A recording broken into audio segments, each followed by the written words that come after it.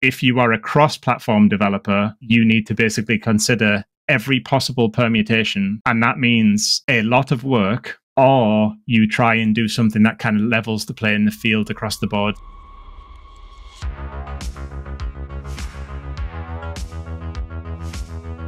Hello, and welcome to Behind the Game, the podcast where we talk to experts in the gaming industry. Today, we are talking to Jamie Smith. He is a game designer at People Can Fly and has an extensive background working on games like Call of Duty. It is great to have Jamie here to share his insights into game mechanics and industry trends. Jamie, welcome. Just as a gaming fan myself, I have to know, which was your favorite to work on? Generally speaking, so the Hood, Outlaws and Legends game, that from a development perspective and also from a player's perspective, in the sense that it was a small team with a limited kind of budget within 2.5 years kind of development on a brand new IP with a new publisher with also the pandemic. So it was kind of like this, spinning tale of lots of things that, you wouldn't necessarily wish upon yourself, but it kind of happened. And it's almost like an underdog kind of story. It's that kind of thing is, there's a lot of forces pushing against the team and they managed to kind of deliver what was a new game on a new platform, which was PS5 at the time. But only for that reason, really. I mean, Call of Duty was great, but Hood, I don't think will be topped because of those circumstances. I love a good underdog story, to be frank. So I think that's really inspiring, especially to, new game developers out there trying to develop their new IP. So do you have any really good insights on how you can build up your new IP and how to build upon that? Let's say for this Robin Hood game that you've got a fairly pronounced kind of well-known character, even if you don't necessarily know exactly the folklore of Robin Hood, you know that he's some person that has a bow and arrow. The downside of that is that, especially in the last 10 or 15 years, you've got the Tomb Raider franchise, The Last of Us, Horizon, even some of the newer games like Ghost of Tsushima, they all have bow and arrows, which are super prominent kind of games. And if you go back to the previous thing I've just mentioned is, you've got this underdog story of a team that has a literal Robin Hood on the front cover of the game, competing against what are established kind of brands at this point in an area that is their kind of bread and butter. So that would be the first area, is to identify what are the important things with your particular game, and also to learn from the best, because these, especially in the case of Tomb Raider, there's been 3 iterations at this point with the bow and arrow. They have made a lot of failures and a lot of successes that we can kind of learn from as a small team. So to not deviate too much from what others have kind of learned would be the big kind of lesson in terms of that. And especially because it was a small team, we couldn't spread ourselves too thin in general. So you had all of this working against you. You had COVID, you had the small team, you had, a small budget. So, how did you do it? How did it all come together? How did you make it happen? Yeah, so in general, when I joined the project, there was maybe 40 people kind of on the team. So it was pretty small. And they had a demo running up until that point, which was you are playing as a band of kind of merry men. You sneak into a castle, you steal some gold, and then you extract. And then the kind of the spin on that is that there is also another team that's trying to do the same thing.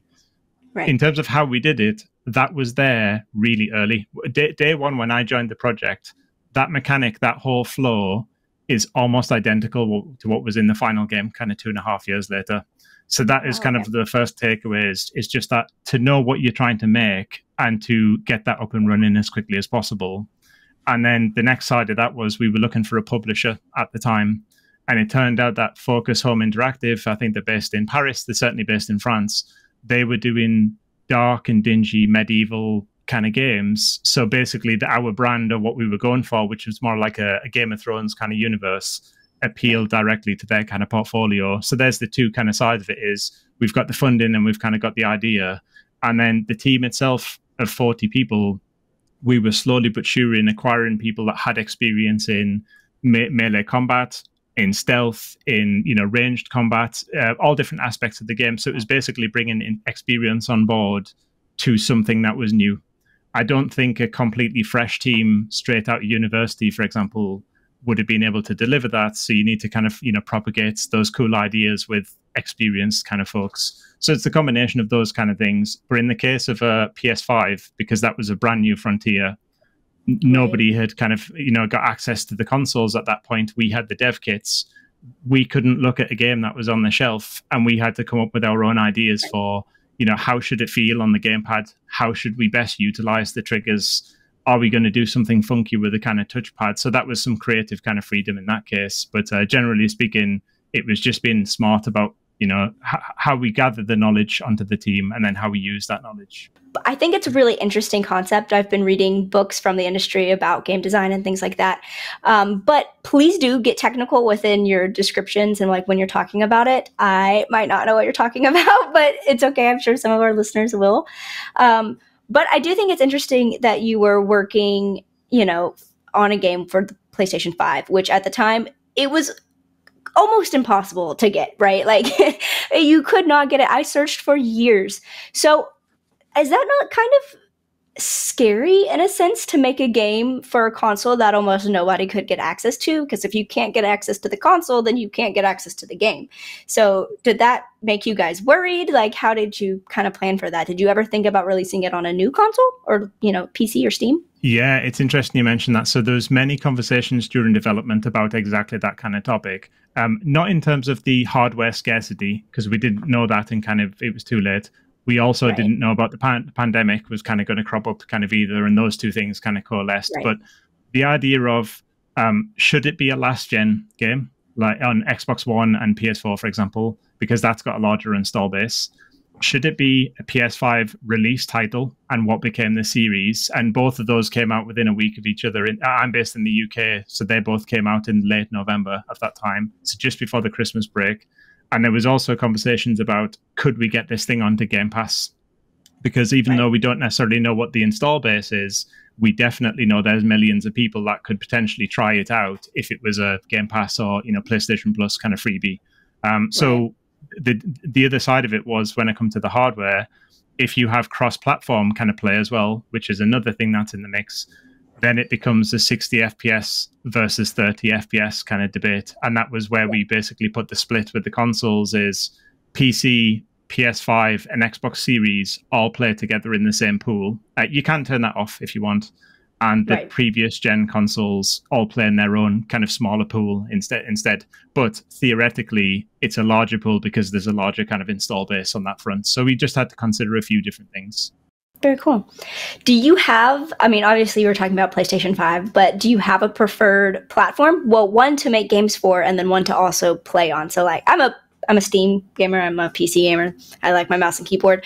But I'm just interested to know from like a developer side, do you have a preference to play on? Yeah. Unfortunately, I've not worked on the Switch and I've not worked on mobile just yet. So it definitely rules those out. But as a player and a dev, for me, PlayStation every single day of the week. So when I first came into games, I was in the PS3 360 era, and I got to work on PS4 and the DualShock 4 before that released. So that was pretty cool to kind of see behind the curtain how that works, what they call their APIs, their kind of developer net kind of profiles. So you can see what things you've got access to as a developer and how you can utilize, say, the touchpad, for example, or the haptics that are in the game. And the same is true on PS5. And because there's a lot more kind of interest in toys on the controller, and especially because we were in that first wave of kind of games, you were almost like laying the groundwork for people that are kind of coming ahead of you. And as I said earlier, we didn't have a game that we could look at except for an Astrobot demo. So the Astrobot that was built into the PS5, we had a rudimentary version of that. And it was by my call-in, very specifically me on the internal kind of DevNet, it's called, for PlayStation, to ask them to provide the full game because of how cool, some of the toys that they kind of give. So everybody on that DevNet kind of process got access to that. But that was after the fact. We'd already shipped the game kind of by this point. So I am curious to know about your thoughts about the cross-play, era that is coming along. Are you pro crossplay? Are you anti crossplay from a developer side? Yeah, a quick one from a player side would be, it depends if I'm winning. But from a developer side, I think most interestingly is that it increases the player pool for a game, which is more interesting in the sense that it reduces the wait time for the server. If you've got a bigger pool to kind of play and there's more players, you get into a game kind of much quicker. So from that point of view, I think in the world of immediacy, that's a really big plus.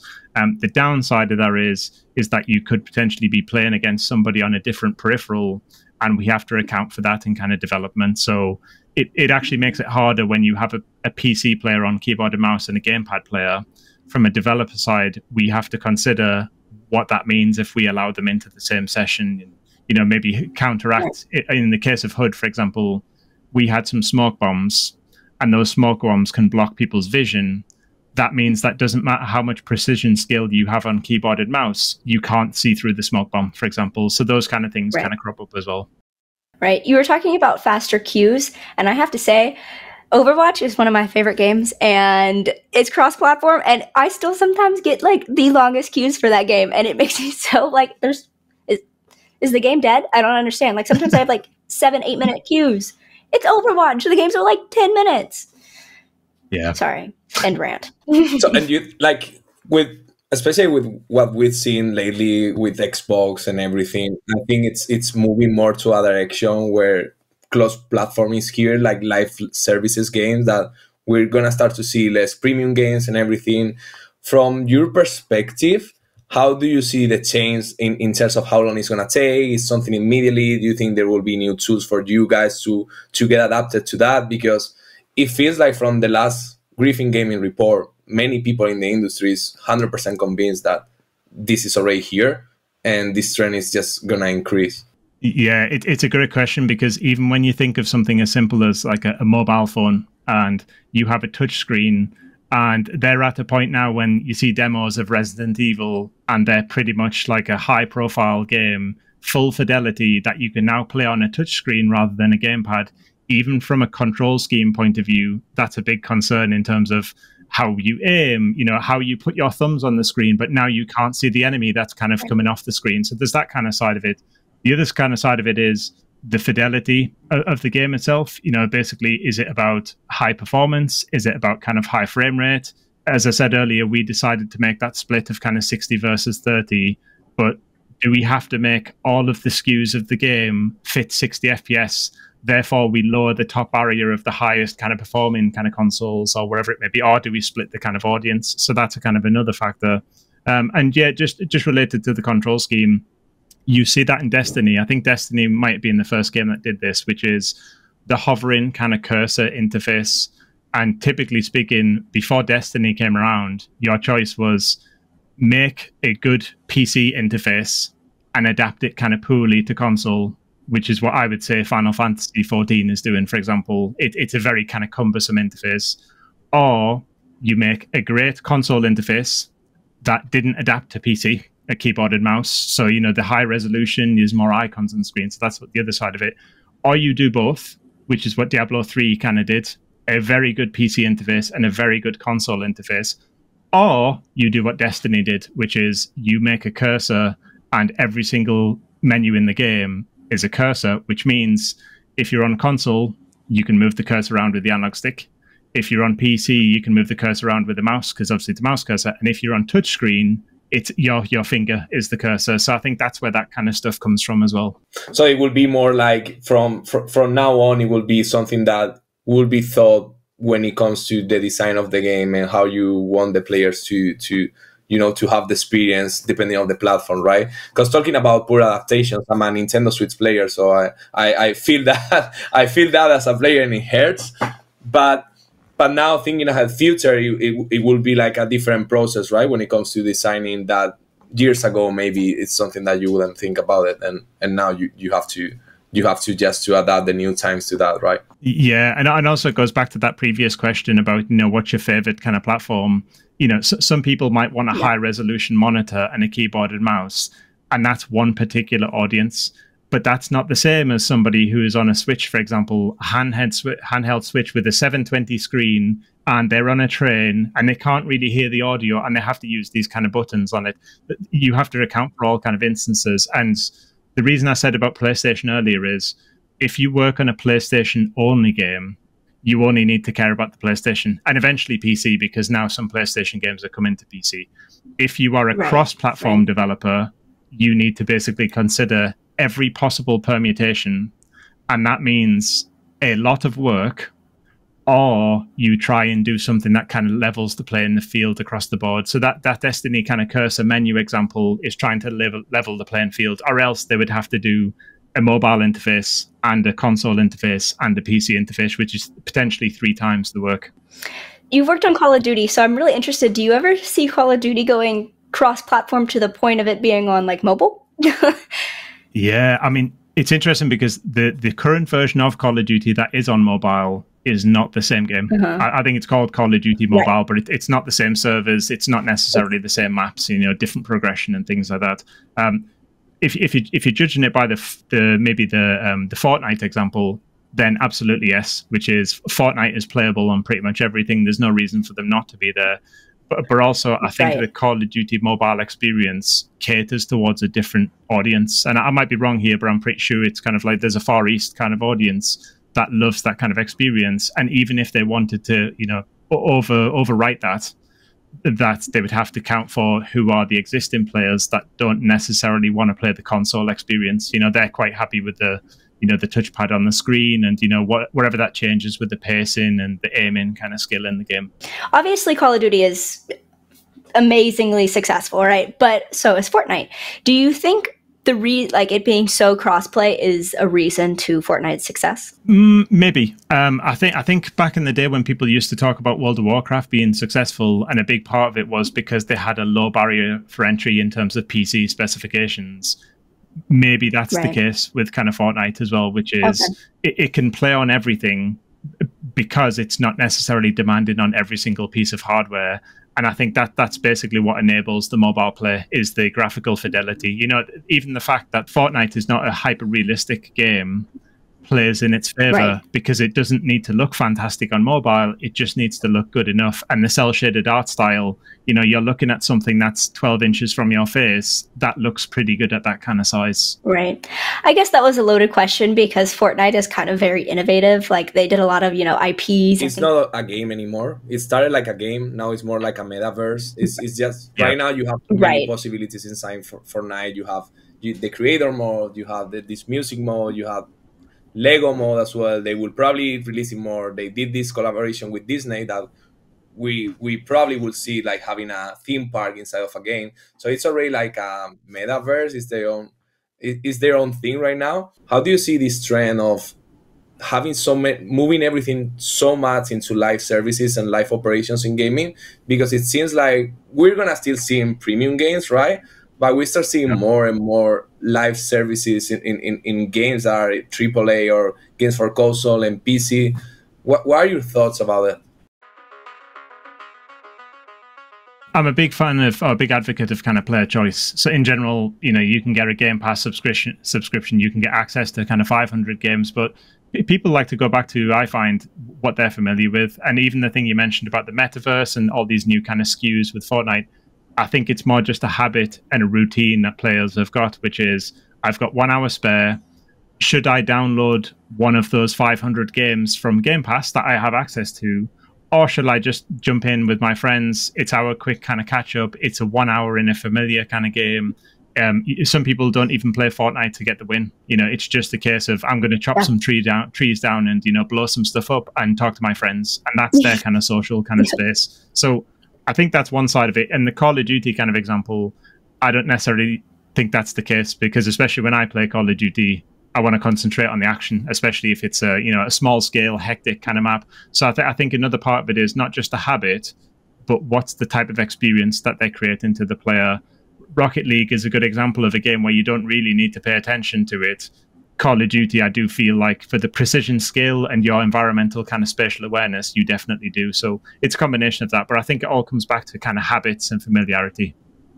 Do you think the user behavior changed from COVID? Certainly in terms of probably having more patience with the game because, there's more time at home, maybe with busy kind of lives now, as you mentioned earlier with the Overwatch example, people don't want to wait 5 minutes to be a DPS kind of player. At the same time, if you're working from home or you're during the pandemic, you've got more time to be less precious about that kind of stuff. But I don't really know if player behavior has kind of changed. I think the one thing that probably definitely changed is what habits have formed in particular games. Warzone, I think, launched on Call of Duty right at the start of COVID or what became the pandemic at the perfect time, kind of where people were at home and they were looking for a new experience. And it just so happened to be the best first-person gunplay in the industry for free. and and you can play with your friends. So I think part of it was just circumstance and happenstance more than anything else. Yeah, really good timing. It's like when Diablo, I think 4 released, and then there was all those fires, and they had like the billboard in New York, and so it was like super red and creepy looking. Like marketing could not have planned for that. It was just really good timing.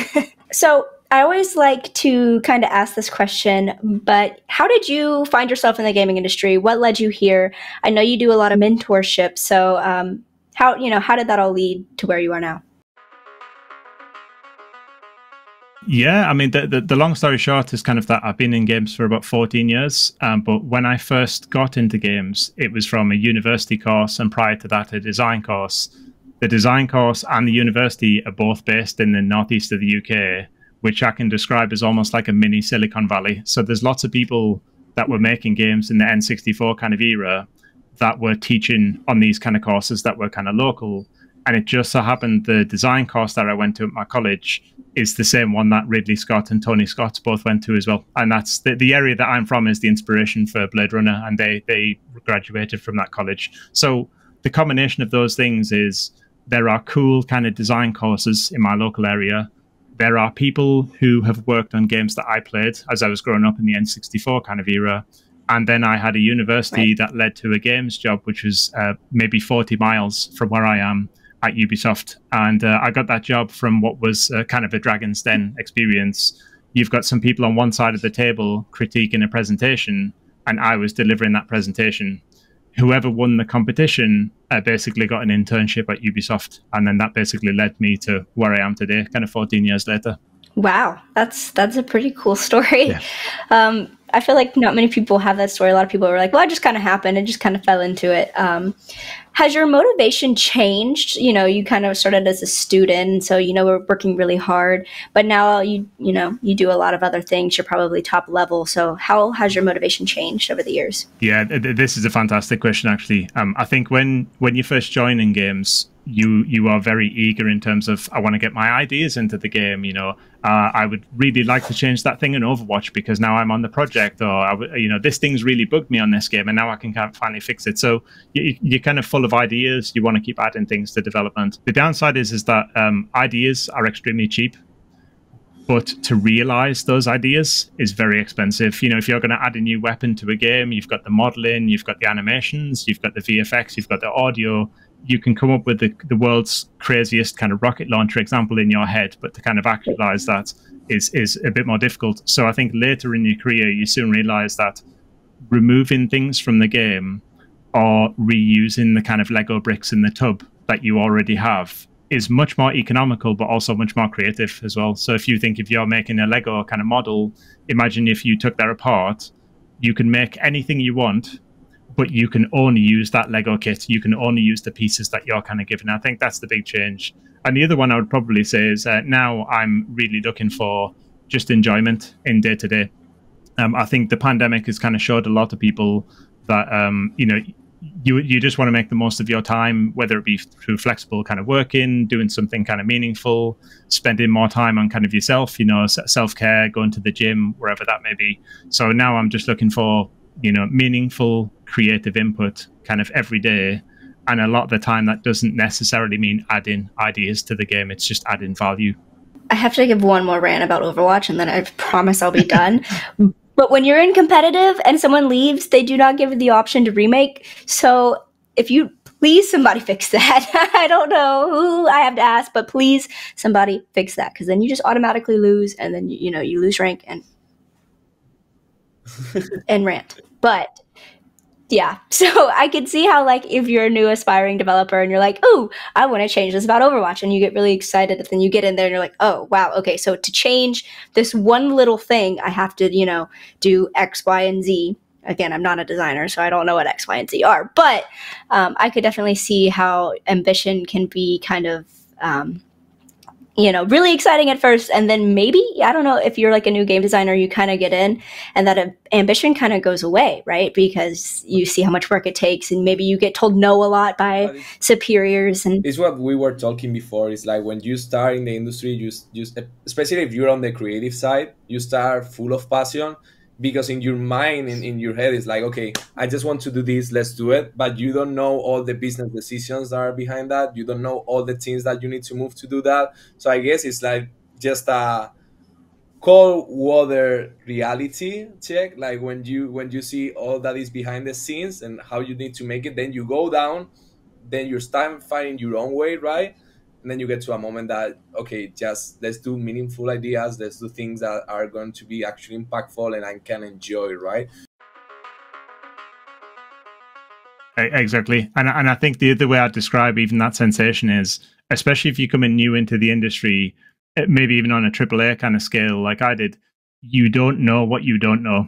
And it's exactly the stuff that you mentioned is you just think I'm going to add these brand new fancy cars to the game and I'm going to add 5 new characters to Overwatch. And the reality is you don't know the business decisions. You don't know how that's going to affect the kind of community, how you got to factor in the balance of the game now that you've got additional servers because there's more players that are going to get brought to the game. And every single decision has kind of a knock-on effect. But it's interesting when you said about kind of the cold water or the shock kind of side. I think it's just more about awareness, and especially on the design side, it's the pragmatism to work within goalposts. You know, you can do whatever you want, but you can only do it within this particular bound. You can be as creative as possible.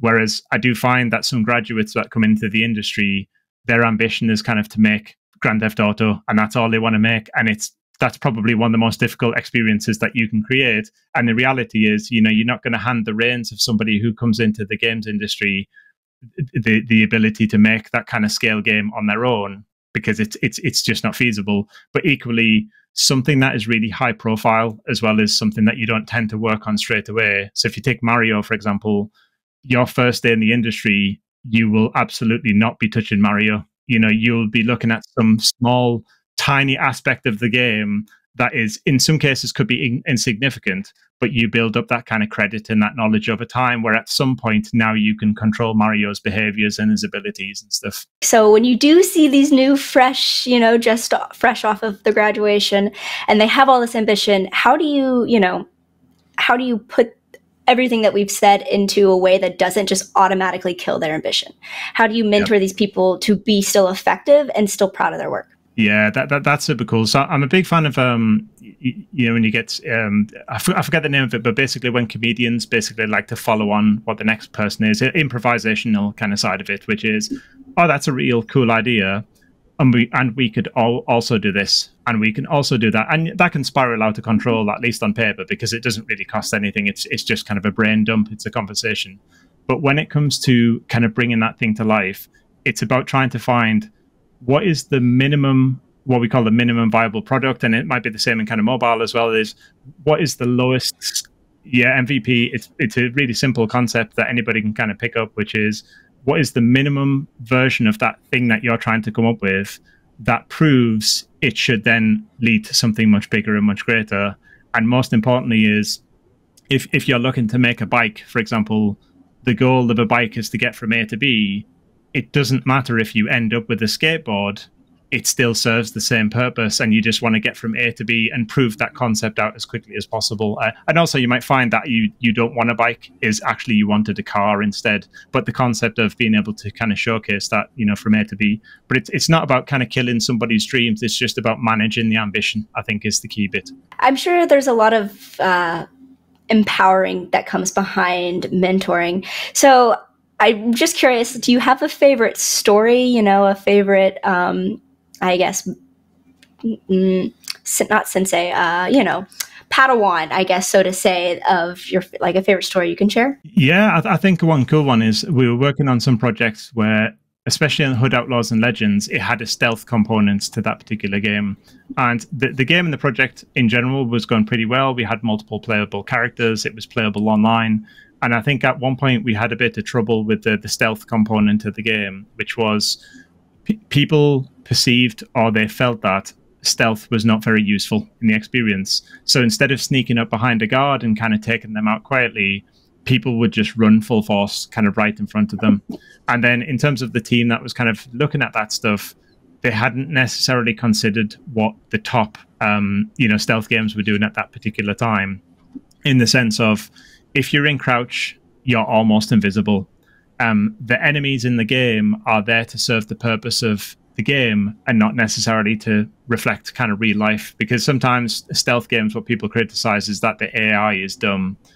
And that's fine. Right. If the AI was smart, it would not be a fun game. So it's basically about taking these kind of lessons and then in providing those to what was the AI team at the time, but through the conduit of another designer. So we had worked together to kind of showcase what were all the successful kind of, stealth games doing. How can you promote stealth as much as possible? And providing that ammunition for him to kind of bring that back to the rest of the team and say, hey, here's some stuff that we could do. So even some of the simple stuff is, if an enemy is stood on a tower, think of it like Lord of the Rings, they're on the top of the balustrades. The enemies can't see down. They can't see below them. That's an intentional kind of design choice where the player can sneak from below, for example. And basically just providing those examples. And within weeks, that the game was transformed. Everybody started in crouch. They started sneaking up on guards. They were working together to do multiple kind of takedowns. And there was some people that sometimes would go full frontal assault, but they would get extremely punished, because they weren't necessarily encouraged to play that way, after we'd made these changes. During your mentoring, have you ever come across somebody who is just really, really headstrong, and you maybe have seen that they don't necessarily fit in the corporate world or like the big studios, and you've just been like, hey, honestly, I think you're great, but I think you should go and do your own thing. Have you ever had that kind of issue come across? Not to the point of kind of, exiting somebody from the company or from the project, but definitely to the point of when you say headstrong, designers in general can be guilty of getting precious over their ideas. And it can be difficult to kind of sway them away from what is best for the game is not necessarily what is best for their CV. And in some cases, you have to curve people towards, hey, here's a cool idea. That's great, but it might not necessarily fit this particular experience.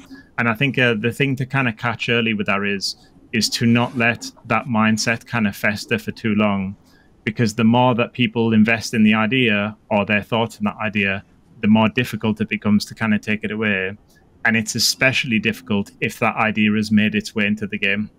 You get the sunk cost kind of fallacy, where we spent 6 months making this thing, a designer really loves it, but the best thing to do is take that out of the game. That's when you kind of handle that kind of resistance. So it's never got to the point of where it's ended up in kind of bad blood or anything, but you definitely have to manage those scenarios pretty early because, possession is 9/10 of the law. That's how I like to present it. That makes sense. And I'm sure you've maybe answered this question a lot, and it's something that we always end on. I don't know if you've listened to any of our other episodes in the podcast, but we always like to ask people, if you could go back in time and give yourself, and maybe you've already done this because you are such a mentor to some, younger people, but if you could go back in time and give yourself a cheat code to where you are now and to accelerate your career, what would it be?